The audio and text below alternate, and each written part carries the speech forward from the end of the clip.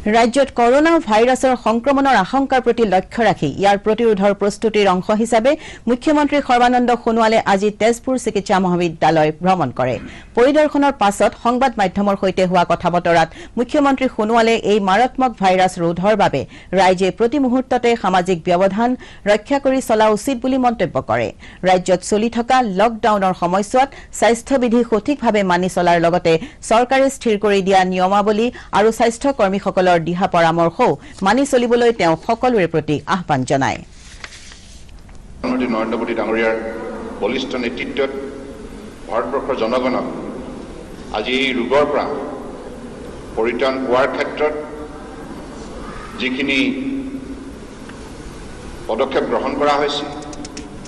এই পদক্ষেপৰ অংশ হিচাপে যিহেতুকে 21 দিন লকডাউন কাৰ্যসূচী সমগ্ৰ ভাৰতবৰ্ষতে ঘোষণা কৰিছে যে এই ৰোগৰ বীজাণুৱে যাতে মানুহৰ মাজত বিয়পিব নোৱাৰে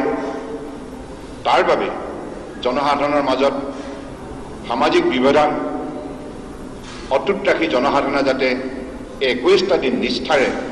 নিজৰ ঘৰৰ চৌহদতে শৃংখলাবদ্ধভাৱে থাকি এই ৰোগৰ বীজাণুৰ সংক্ৰমণৰ পৰা যাতে জনসাধাৰণ আক্ৰান্ত নহয় ইয়াৰ প্ৰতি জনসাধাৰণে যাতে বিশেষ সাৱধানতা প্ৰদৰ্শন কৰে ইয়াৰ বাবে মই অসমৰ জনগণকো বিশেষভাৱে আহ্বান জনাইছোঁ আৰু এই সময়ছোৱাত অসমৰ বৰাক ব্ৰহ্মপুত্ৰ পাহাৰ ভৈয়ামৰ 3,30 লক্ষ মানুহে যাতে কোনো ধৰণৰ এছেঞ্চিয়েল আৰু এমাৰ্জেঞ্চি ছাৰ্ভিচৰ ক্ষেত্ৰত অসুবিধা সন্মুখীন নহয় ইয়াৰ বাবে ৰাজ্য চৰকাৰৰ তৰফৰ পৰা সকলো ধৰণৰ ব্যৱস্থা হাতত লোৱা হৈছে।